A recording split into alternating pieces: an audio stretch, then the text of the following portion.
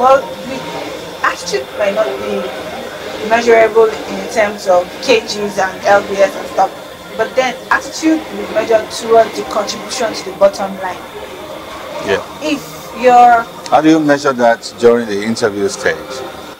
That might, you would actually know. Like I said, when somebody walks into an interview session, you will almost practically detect. So you're saying in essence that an entrepreneur or anyone who is hiring for a business must have a very strong power of observation. Yes, you must be observant, because if you're not observant, you're probably not going to because people come into interviews and they don't tell you the whole truth. And you ask them certain questions that would make them tell you what you need to hear. For instance, you want to hire a driver. You don't ask the driver, do you drink? They're going to say no.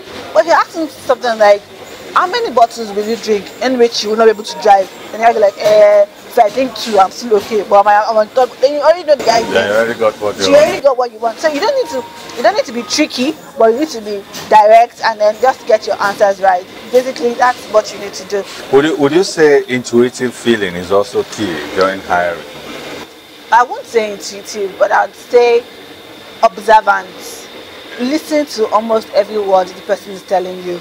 Listen to, read the expression on your face.